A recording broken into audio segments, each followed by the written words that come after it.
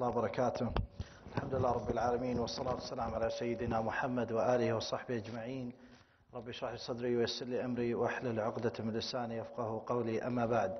My brothers, my sisters, respected elders, Jazakum Allah khair, and the best greeting of Allah subhanahu wa ta'ala to all of you. I'd like you to know that this particular gathering and this particular effort to share part of your life here with us today, it is a part of worshipping Allah subhanahu wa ta'ala.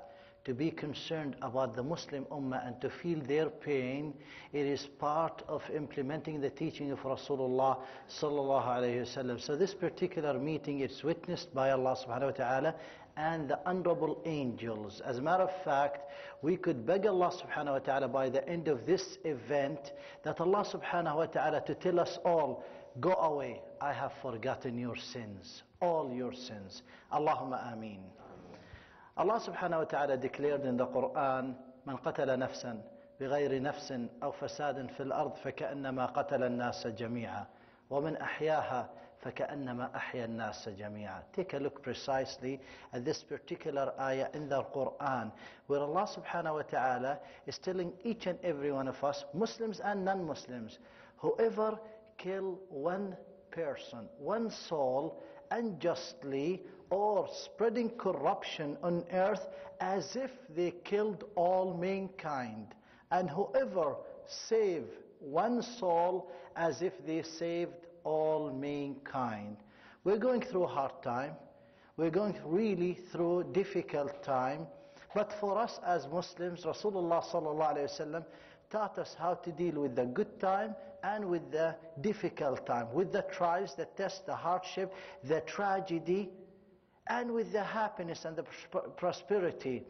Take a look at Rasulullah sallallahu alayhi wa sallam telling us, عَجَبًا لِأَمْرِ الْمُؤْمِنِ إِنَّ أَمْرَهُ كُلَّهُ لَهُ خَيْرٌ وَلَيْسَ ذَلِكَ إِلَّا لِلْمُؤْمِنِ إِنْ أَصَابَتْهُ سَرَّاءً شَكَرَ فَكَانَ خَيْرٌ لَهُ وَإِنْ أَصَابَتْهُ ضَرَّاءً صَبَرَ فَكَانَ خَيْرٌ لَهُ. Rasulullah sallallahu alayhi wa sallam, your sweetheart, the engineer of happiness, the champion of success, told each and every one of us, and this is major tip, that he is wondering about the situation of the believer. All their situation is good, and that's only for the believer. If he overcome, and that means she, with goodness, they thank Allah, and that's good for them. And if they overcome with hardship, they stand persevere, patient, and that's good for them. In this particular time, in this particular situation, we definitely need every drop of patience to deal with what we are going through, because we are one brick wall, as Rasulullah ﷺ described us. We support each other, and we are one body. If a part in our body injured, wounded, we can't dance and just feel happy and we are bleeding. We can't see part of our body bleeding and the rest of the body is dancing. No, we have to show utmost care and attention. Attention is a serious matter. Bank of Montreal spend millions of dollars to send their staff just to learn that word, attention. Over 10 years ago, they used to advertise that in the subway, Bank of Montreal. We pay attention. So for us, we have to pay attention to the needs of our community, because we stand as one people in the sight of the non-Muslim. So if you don't see yourself as one people, they see you as one people. So we have to care for each other, my brothers and sisters. And let me make it clear, we do proclaim the good name of Canada. And we stand firm against any one individual, groups that could hurt the security of Canada. Because that security, it is our security. And that security is our children's security and their generation's security. So we don't just talk and give a cosmetic talk. We are really up to what we say. We really love Canada, care for Canada, care for the security of Canada, because that security, it is the security of human beings and innocent people. It is the security of Muslims. It is the security of our loved one and their generation. CSIS, RCMB, they care for the security of Canada. but they get paid for it big money. We Muslims of Canada, we care for the security of Canada free of charge, out of love for the country, out of love for humanity, out of love for our children and their generation. So there is no but an if when it comes to the security of country. We really ask Allah, and we do pray. We don't give cheap talks, not at all. We do pray that Allah subhanahu wa ta'ala keeps Canada safe and secure, and keep us in Canada safe and secure. When you see a sister walking in the hijab in Canada, when you see a sister walking in the niqab in Canada, you must pray that Allah keeps Canada safe and secure. Because there is some countries, what so-called Muslim countries, a woman can't even wear a hijab. So why do we have to fiddle and jeopardize the security of a country that really respecting Islam and respecting our mothers and sisters and wives and grandmothers and respecting us and letting us alone? Under no circumstances and for no excuse someone should touch the security of the country, because we will pay generations to come. My brothers, my sisters, from experience, because you are somehow frustrated at what's happening, frustrated why the media is doing this, why the police is not doing anything about it, why the Muslim leaders not talking much about it or trying even to do much. For us, dear believers, we can't just look at one person and start pointing the finger. The frustration exists, but we have to remember that Islam starts with a handful of people. So for us, as a one person effort, it could change a nation. That's what they say. رُبَّ هِمَّةٍ أَيْقَظَتِ الْأُمَّةِ. Such a enthusiasm and willpower awakened a nation. So don't underestimate your effort. Don't underestimate your effort, especially in this difficult time. My brothers, my sisters, for us, we know that all these 17 arrested, they are before the court, and we are not judges and we are not lawyers, but we are part of that Muslim body. And they are Canadians, we are Canadians. They are Muslim, we are Muslims. Anything to tarnish the name of Canada, that will affect Canada and will affect the economy of Canada. Not only the Muslim Canadian, it will affect them. But we have to remember strongly that they are all innocent till proven guilty. Not till claimed guilty. There is a difference between claimed guilty and proven guilty. Somebody that is really totally innocent, a person, but they don't have enough evidence and they don't know how to prove that they are innocent, somehow they could end up claimed guilty, but that doesn't mean they are proven guilty, because we know mistakes could happen. And I would remind you of Nabil al-Murabi' here in Canada, when the media went all over the world to crucify him and his family and to really show that they are terrorists. And plus, what happened? Nabil al-Murabi' claimed innocent by the government of USA, not by his lawyer only, not by his family, by the government of the USA. They went in an intensive and extensive effort to convince the Syrian government that he is innocent. So mistakes could happen, and we have to give allowance for people who unfortunately their Bible becomes the newspaper and the TV. The newspaper, they are after sensation. They are after spreading negative energy and fear. That way they can sell newspaper. A good story does not sell a newspaper. So my brothers, my sisters, let us remember that those 17 people, they are totally innocent till proven guilty. And if one of them is proven guilty or 17 proven guilty, we are shoulder to shoulder with the authority to say, give them the maximum punishment.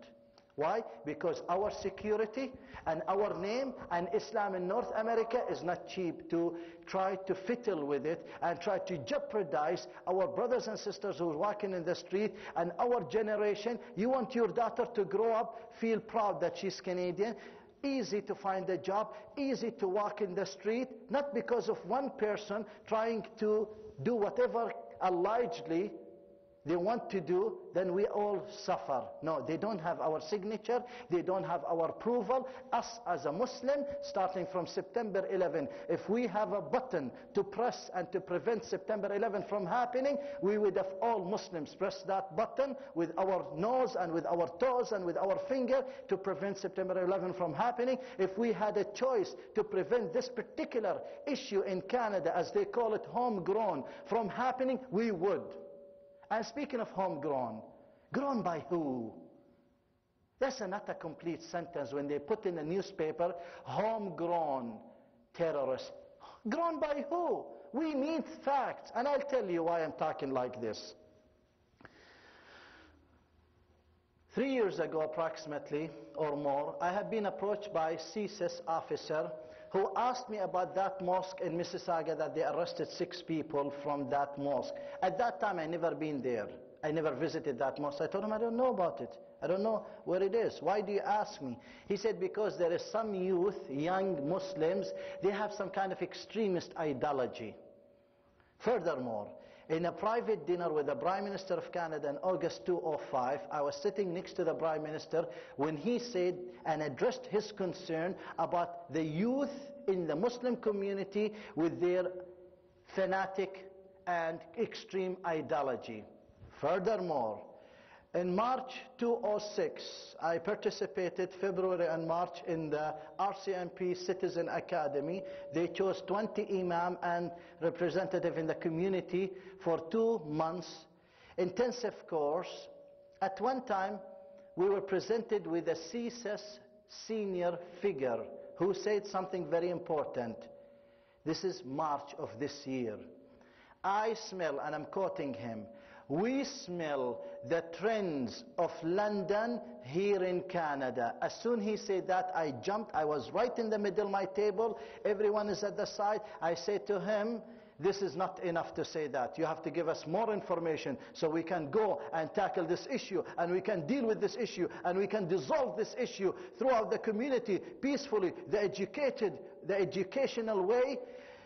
So this way we can go and prevent anything from happening, because if something happens, your salary will go up and our life will go down. Our life will become difficult as Muslims. Everybody laughed when I said that. But it's not a laughable matter. And I confronted the same senior citizen, CSIS official. I confronted him last Saturday when we got invitation in the police headquarters to brief us about the arrest before they briefed the media. And I told him, didn't I tell you that? So he did not give us any information. Now why am I saying this? To show you that what's so-called 17 homegrown, it is not a surprise.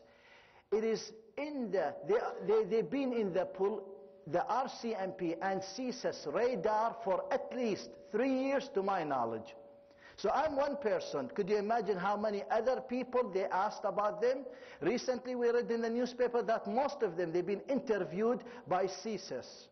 Not only that, a brother phoned me by the name of Umar and told me all of these guys' picture, CSIS showed these pictures for many months. Now the question here, the $1 million question, if these guys knows, and they must know that CSIS is after them, and CSIS already interviewed them, and they are on the radar of the security, and they've been watched, could they be that naive and stupid to order 3 tons of fertilizer from the RCMP? Something is wrong here. But again, that's the job of the lawyers and the judges. But we have to understand that when someone is arrested, we can't point the finger at them and crucify them. We have to know truth and details, because sometimes the truth is the first victim.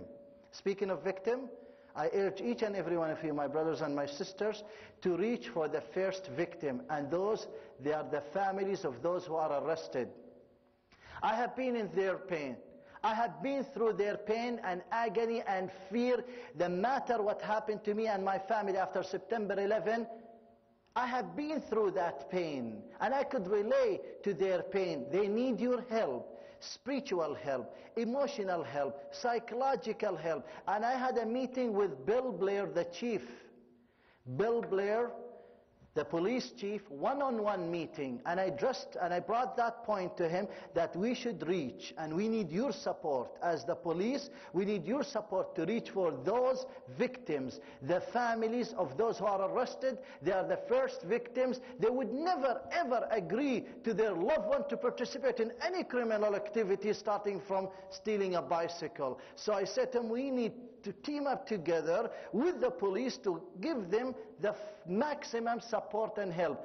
Immediately he agreed, not only in privacy, in the public, before the press and the media. I brought the same topic, the same issue, and he agreed and encouraged the Muslims that they should have no fear to contact their families to offer them these particular helps.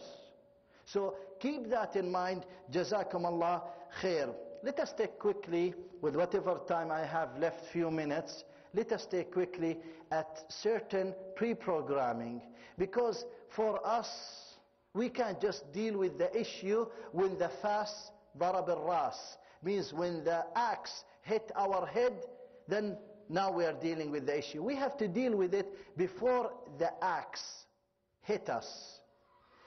And that's pre-programming. What does that mean? When you take an orange and you squeeze the orange, what comes out, my brother? Hot chocolate? What are you talking about? No, the brother said juice. So orange juice comes out. You take the same orange to Alaska and you squeeze it. What comes out?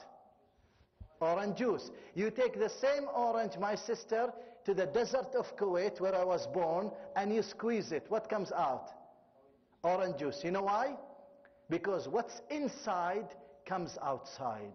So if we have inside us programmed the teaching of Allah and Rasulullah sallallahu alayhi wasallam, don't get angry. Get along with people. Deal with people, non-Muslim. Deal with them with respect. A man is not a man who fight and wrestle. A man is a man who control himself at a time of anger. When we have all this teaching from the Quran and the Sunnah and the previous ayah I just mentioned, and all the ayat in the Quran that show us how to get along and to deal with the non-Muslim in peace and harmony, to deal with them with respect. If you can't love someone, don't hate them. If you can't love someone, respect them.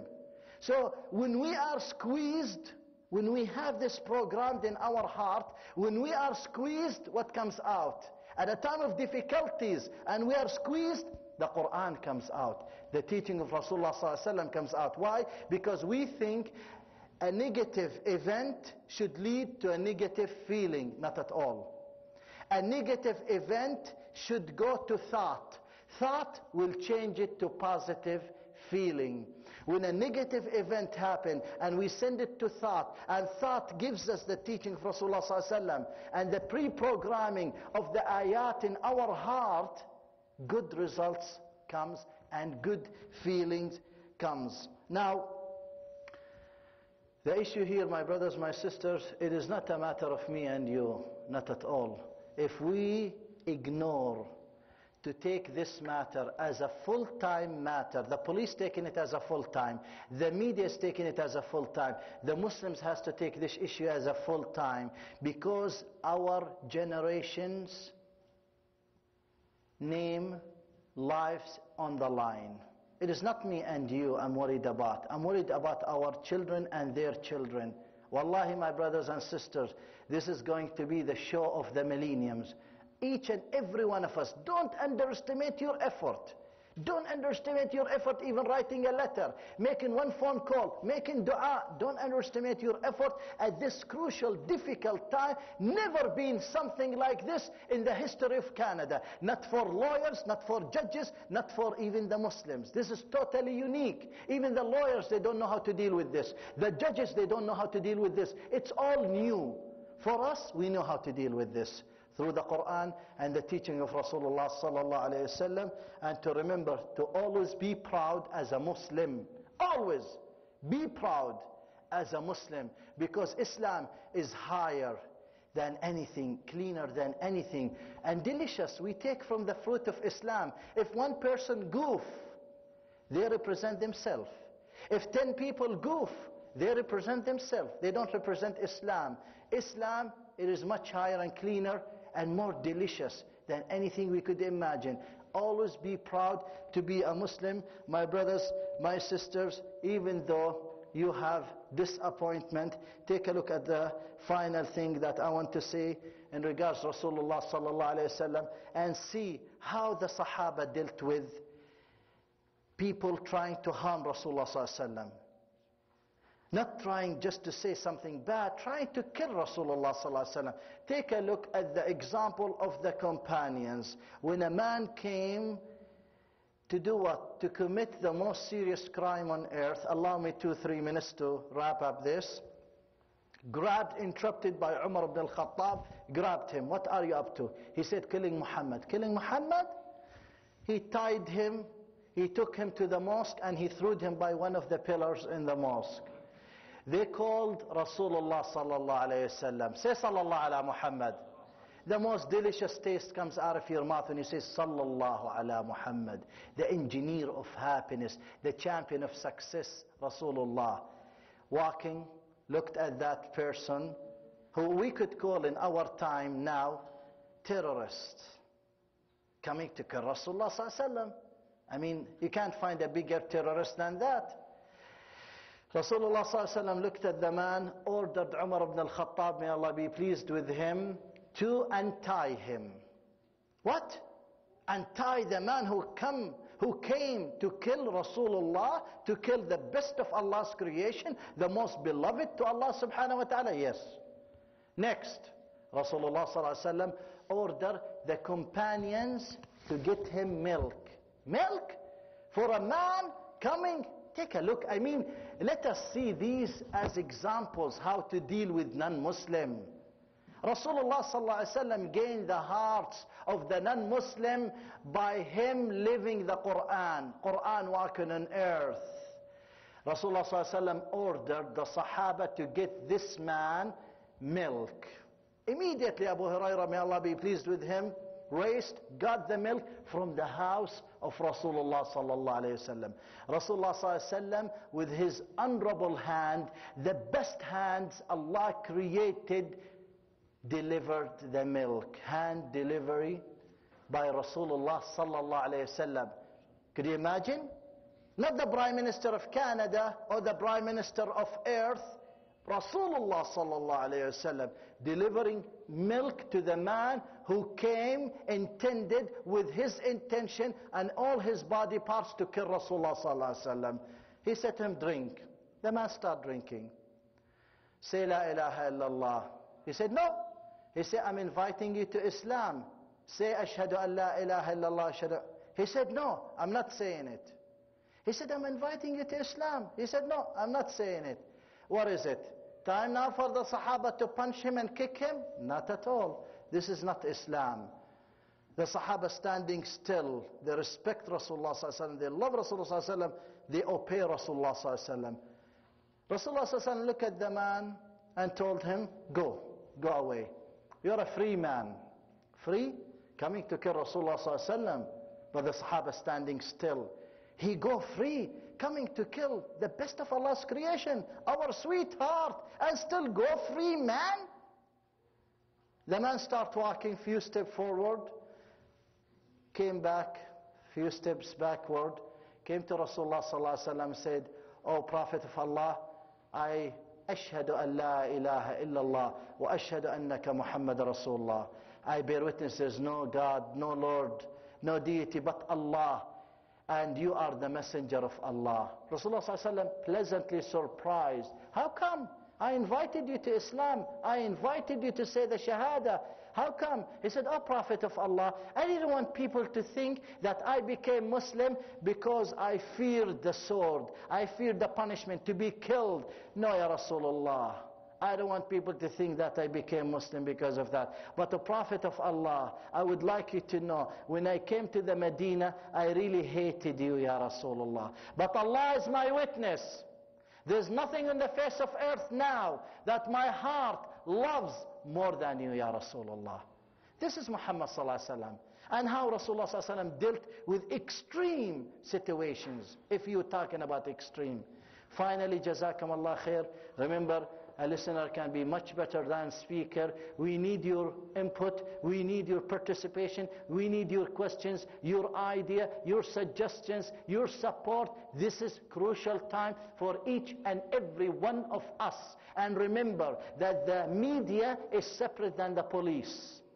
The police sometimes, they know certain facts, that the media is lying, but they can't tell the media, unfortunately. Not only that, we have noticed that RCMP and almost all level of authorities, they were really sensitive about the name of Islam, and we must admit that. We have noticed, and they promised to be sensitive about the name of Islam. So don't mix the media with the police or the authority. The media, yes, they are there, they are tools, they are power, and unfortunately it's used against us. جزاكم الله خير. السلام عليكم ورحمة الله وبركاته.